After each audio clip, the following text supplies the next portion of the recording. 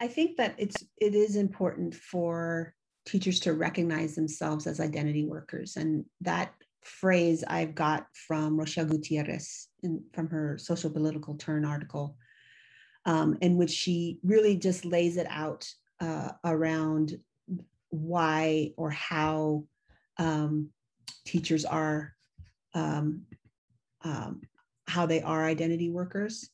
And to me, one of the things that is powerful about this quote is just to recognize the power teachers have in shaping how students see themselves as mathematical learners and doers.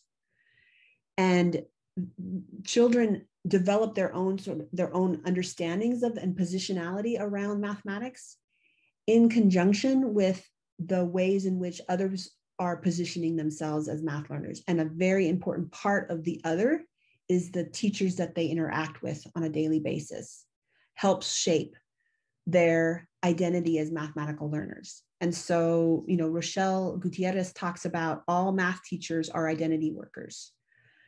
By virtue of mathematics as being political, all math teaching is political.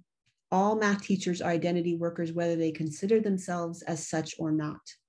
They contribute to the identities students construct, as well as constantly reproduce what mathematics is and how people relate to it or not. And so for me, teachers have a power that is so valuable and vulnerable to have, that students are going to be interacting with them and seeing themselves as math learners and doers in the classroom that they get an opportunity to design and cultivate.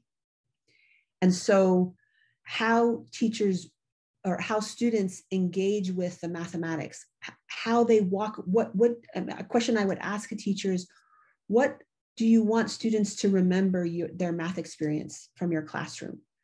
How do you want them to see mathematics when they leave your class? How do you want them to see themselves as math learners? And have teachers start to really take a look and sort of, in a sense, own the fact that they are contributing to how kids see themselves. And what do we want in the end, right? I do truly believe that teachers do not want to hurt children. I truly believe that. What I worry about is that they inadvertently might be constructing environments that are harmful to students because they are immersed themselves in the ways in which we label students using deficit language. And we need to, in a sense, clean the air. We need to reframe those deficit views in terms of assets and recognize that there are growth areas. Everyone has them.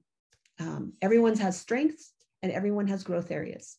And for me, the identity work of teachers is to really recognize students and their wholeness and all of their humanity and be able to use their skills to build on the strengths and to create and have children improve their growth areas.